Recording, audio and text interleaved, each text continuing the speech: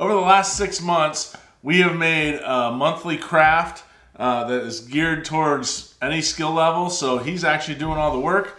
And this month, we're going to work on one for kind of a fall theme. And what better to do than throw a football on there. So let's get started.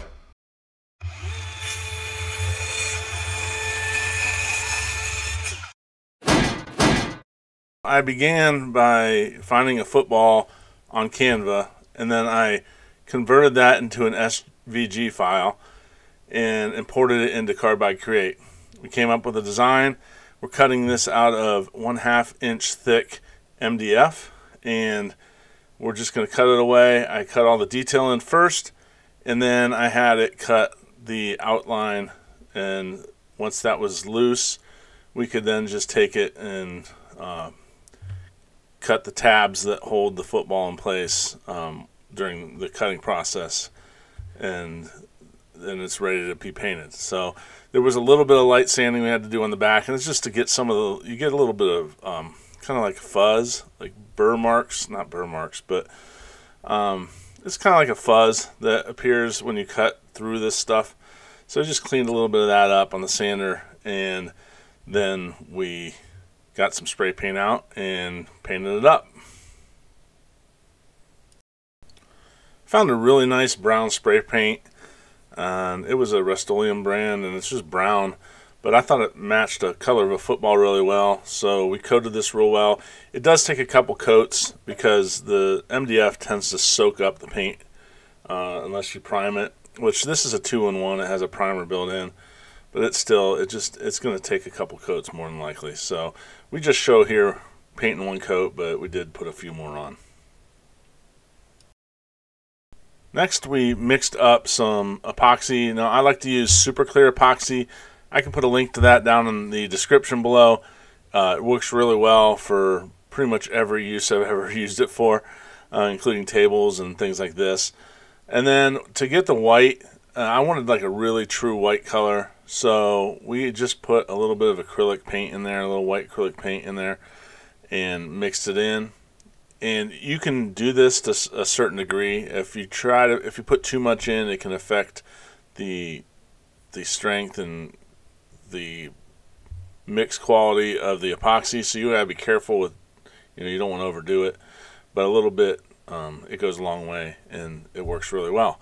So then I have some syringes in my shop. I have an aunt that works in the medical field, and she always ends up showing up with these unused syringes. They work amazing for using an epoxy in detailed areas. So if you do that, it's a great way to do it. If you don't have a source for them, you can actually buy them on Amazon. I've bought them on there before, back before my aunt before she started supplying me with them. But they work really good. Just one thing you gotta watch is you always gotta watch the tip of the syringe, because it always forms a drip, and if you aren't careful, it's going to drip somewhere you don't want it to. And you'll see throughout this process we have a few drips that were places we didn't want them. I repeatedly told him to keep wiping it. So, but it's really hard to avoid, and it's easy to just lose a little bit of control or push the plunger out too fast. So you just got to be careful, take your time, don't get in a hurry, but they work really well for things like this. Now, as you can see, we also taped up the edges. That's just kind of to form like a dam to keep the epoxy in, so it didn't all just flow out and drip on back down on the cardboard there. Now, we peeled it off, and it was a little bit too early, and it dripped out the edges a little bit. Not as bad, we didn't get much on the actual cardboard. It just kind of ran a little.